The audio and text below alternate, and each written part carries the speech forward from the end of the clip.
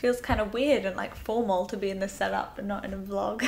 I can't even begin to tell you how much prep this video took, because coming up with my all-time favorite holy grail luxury premium beauty product was so hard, so hard. Look how many things I went through. I literally went through this entire notebook, like writing down notes, doing pros and cons lists, like crossing stuff out. I have also done a version of this video, but the drugstore version, so if you want to see that, I'll link it on the screen. But right now I'm basically going to show you a tutorial of my all-time favorite luxury makeup products. So let's get started. So I'm starting with a bit of my GlamGlow GlowStarter moisturizer. I kind of felt like I had to include moisturizer in this, because if my skin isn't moisturized, basically then my makeup just doesn't look good, and this is like a really gorgeous illuminating moisturizer. If you can hear Duke snoring on the floor, then that is what you can hear right now. This basically just leaves a really luminous glow and keeps my skin hydrated all day. Foundation was probably so hard for me to choose. It was a toss-up between By Terry, Terrybly, Densiliss and Giorgio Armani Luminous Silk, but I feel like I have shown By Terry, Terrybly, Densiliss less on camera recently than I have Luminous Silk. I honestly love them both so much. I cannot decide between the two. Luminous Silk I prefer the finish of, but By Terry lasts a bit longer on my skin. Also, I think the shade ranges of both foundations are really good. I look for something that's medium but buildable coverage. Buildable, but I want a kind of really long-lasting, good coverage foundation, which is exactly what this is. It blends so easily. For under eyes, I always use something salmon colored to counteract the bags. The Urban Decay Naked Skin Concealer in this salmon color is my favorite, because it just gets rid of the blue veins. It lasts long. If I've slept a lot, then I'll use the YSL neutralizer, and that's much easier because it's like a click pen. But this is the one when I'm like, I have the bags, you know? You know what concealer I'm using right now, the Nars. Well, actually I was about to say Creamy Radiant, but this one's the Soft Matte, and I think I prefer the Soft Matte to Creamy Radiant because it actually just lasts longer. I use the shade Vanilla, and I do actually go all out under my eyes a little bit sometimes, like I am now, and I just go for it. And it doesn't crease. It lasts so long. The coverage is insane. Like if you have acne, this would be the concealer I would recommend to you. I don't think there's any other product like this concealer on the market in terms of longevity, color choices, blendability. It's just beyond. This I actually have not one, but two, I think even three finished. This one's finished, doesn't twist up anymore. This one's finished, doesn't twist up anymore. This is like my go-to redness or spot concealer. It's the Clé de Peau stick concealer. It's so pricey. I think it's like 70 or 80 pounds, but this lasts ages. I probably go through one a year, and I use it pretty much on a daily basis. And I'll do my nose and conceal that. I'll do any spots or blemishes. I burnt myself with a hair tong, so I put that on that. Just blend that out with my fingers because it's just so easy to blend. They only have like 5 colors or something in the range, which is a little bit annoying, and I find their lighter shades quite grey toned on my skin, so this is the only kind of colour that works for me. This is a serious throwback product. I can't talk today. Throwback product, because I remember when Kim Kardashian got married the first time to Chris Humphries, Pixie Woo did a video, and I remember Nick saying that this would be the perfect wedding foundation, like setting powder, and I went out and bought it, and I've used it pretty much since. And how long ago was that when Kim Kardashian got married? Like 5 years ago? Anyway, it's the Chanel Poudre Universelle Libre.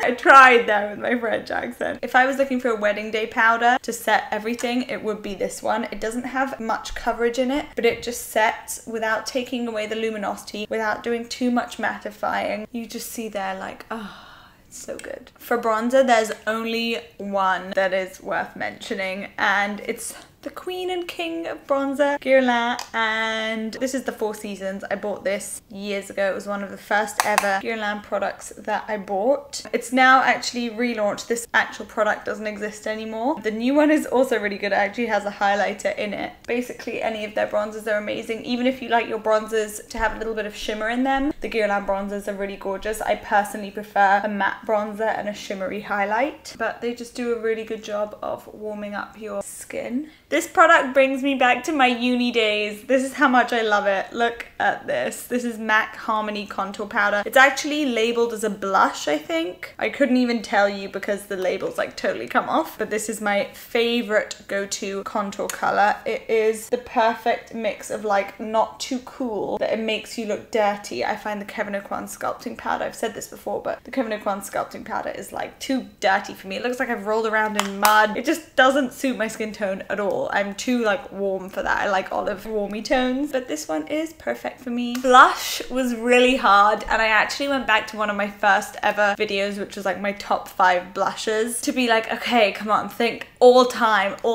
and I think one of my all-time faves is the Tom Ford blushes. It was really hard to choose. From the drugstore, I do love the Milani ones, and I do think they're really great dupes for these. This one is in the color Frantic Pink, and I just think blush is just kind of that added bit of color in your cheeks, and I never want anything too much. I'm an eye girl and a lip girl, so I never want a blush that's like gonna take over everything. And this one has a little bit of sheen in it, which is why I really like it as well. Highlight is something really special to me. I bought this because Mario Dedivanovic created it with Giella. It's probably my all-time favorite highlight ever. The Charlotte Tilbury Film Style Bronze and Glow highlight is second, but this one is like a warmy orange. Oh, I just need to show it to you on. I rarely speak about this because I only really wear it on like best occasions, because I remember when I bought it, it was limited edition, but I think they still have them. I'll try and find a link to it and link it down below, but yeah, it was limited edition, and I had to pay tax on it coming into the UK, and it was like around £60, so it ended up being like an around £100 highlighter, and I bought it 4 years ago, and I've barely touched it because I just keep saving it for the best occasions. But it is so gorgeous. It has like a golden sheen running through it, and it just brings out your features so well, and it's super finely milled. It's just like, oh, it is life in a highlight. For brows, since this came out, I've pretty much been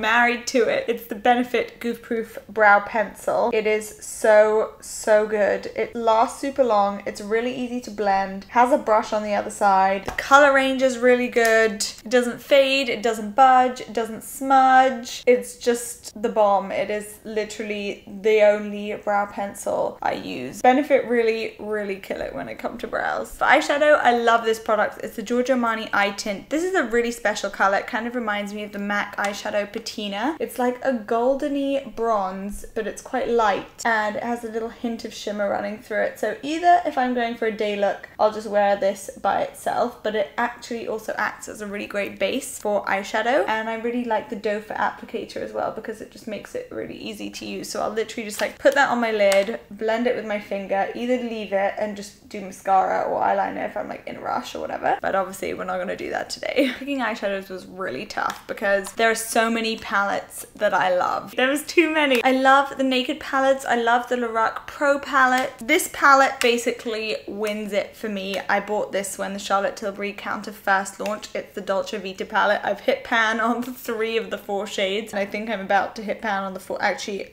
I can see the pan, so I've hit pan on all shades. Basically, the glitter in this palette is unlike any other glitter you've ever worn on your lids. The red toned color is so perfect. I really normally stay clear of red toned shades on my eyes, or pink tones even, because it just makes me look tired. But this one is amazing. It makes you look so sexy and sultry. The brown has a bit of golden shimmer running through it, so it just adds some sort of like 3-dimensional amazing look to your eyes, and the highlight is so beautiful, and it really catches the light so nicely. So this is hands down my all-time favorite palette. I also want to give a mention to the Instant Eye palette, because since this came out, I've pretty much been using this every day. I can't say it's holy grail because I haven't had it long enough, but you know when you just get a really strong feeling that I'm going to be using this pretty much every single day forever, basically, because I love it so much. I'm using the 2 matte shades from the Desk Eye to blend out my eyeshadow from the Dolce Vita palette now. I literally just started doing my eyeliner, and then I was like, oh my gosh, I forgot that you were there, and then that I needed to tell you how good this eyeliner is. So I'm gonna tell you as I do it, or maybe that might be quite hard. But basically, this is the Tom Ford eye defining pen, and I get so many questions about this and is it worth the money? Before this, I was pretty loyal to the Kat Von D eyeliner, but this one lasts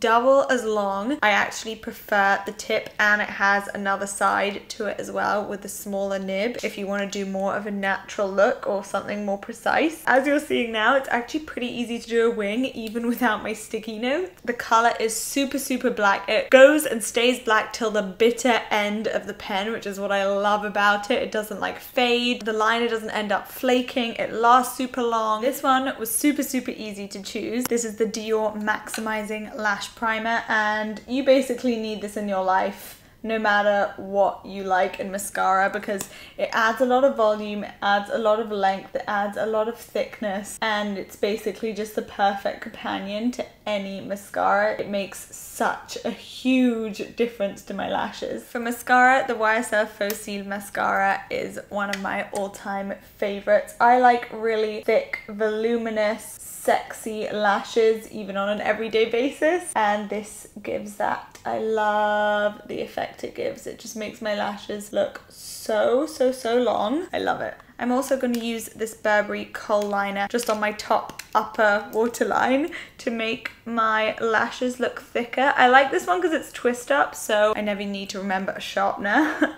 If Charlotte Tilbury can do her pillow cheat and lip talk in twist up, that would be amazing. Hands down, the hardest thing of this whole video was lipsticks. I narrowed it down to about 20, and then now I've narrowed it down to 10, and I'm looking at this 10 like, how are we gonna get through 10 lipsticks? But I feel like we're just gonna have to. That's the only choice. I always start with my Charlotte Tilbury lip cheat and pillow talk. You know this. My dog knows this. Everyone knows this. It is my favorite, and I really overline my lips with it. The reason I love this so much is I just find it lasts so long on the lips. It is a matte formula, but it doesn't dry out my lips at all. It basically just looks like my lips, but better. I'm starting with my favorite Holy Grail combination, the YSL Rouge Volupte Shine. These are probably my all-time favorite lipsticks. They're so creamy and glossy and beautiful. They make you look like you have such a full pout.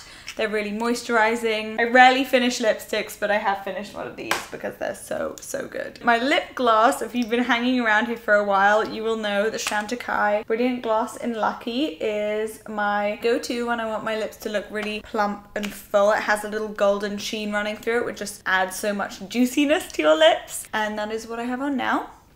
Next we have Tom Ford Lips and Boys. This one, the TF isn't even there anymore because, you know, normally they have a little TF engraved. This one is in Evan. It is such a sophisticated, sexy nude. If I was going to describe it, I'd call it like a greige sort of color. It is like, oh my gosh, I love it. And literally nothing is better than this mini lipstick. On top of this, I put the Bare Minerals Gloss in Fly. This actually has much more pigment to it than the Chantecaille one, but it also has something really golden running through it, so it gives the lips that plumper look again, which is something I like in a lot of my glosses. I think this one's actually one of my faves for a smoky eye. This lipstick is an all-time favorite of mine. This is Chanel in Boy. This is the Rouge Coco Shine, and it's just a really great everyday staple color. I feel like this will look good on anyone, no matter their preferences, no matter their skin tone. So yeah, that is Rouge Coco Shine in Boy. The Victoria Beckham Estee Lauder lip gloss is the most amazing, unique color. It's like caramel. It's so sexy. It's really great for layering on top of any lipstick to make it more kind of sophisticated and nighttimey. In one overcoat, it just brings that sass that VB has in one lip gloss. It's so crazy how it does that. You just put this on and you're like, oh my gosh, I'm sassy now. I can like pout. Giorgio Armani Lip Magnet in 506. Hands down, one of my favorites. I've loved this for well over a year. It's just the best color for me. I find that this color suits my skin tone the best out of any lipstick shade I've ever tried. It brings my skin tone to life. The applicator is amazing. It's super precise, so you can get right in there like this, and you don't actually need to use a lip liner if you don't want to. And the formula lasts super long without drying out the lips as well. This is something that I've had in my makeup bag for years. It's the Dior Lip Glow. It basically changes depending on the pH of your skin. So everyone gets a different version. It's just basically a really fun lip balm with a hint of tint in it as well. I bring it with me on planes or if I'm going on trips where I want a balm that's gonna moisturize my lips but add a bit of color as well. And I think the packaging is really fun too. This one is basically if I had to make all my pinky nudes and all my nude lipsticks have a baby, this would be that baby. It's such an amazing Givenchy lipstick. It's a real old school lipstick formula. It has the pigment, it has the shine factor, it has the balmy factor, and it has the long-lasting ability as well. Plus, it's probably the most comfortable lipstick to actually have on my lips that I own. So if you have dry lips, this would be the one for you because it is so comfortable. So that is my finished look, 10 lip products later. So everything I mentioned will be linked in the information box below. If you want to see my drugstore version of this video, then I will leave it on the screen right now. And then I will see you on Thursday for another vlog. Mwah! Bye guys!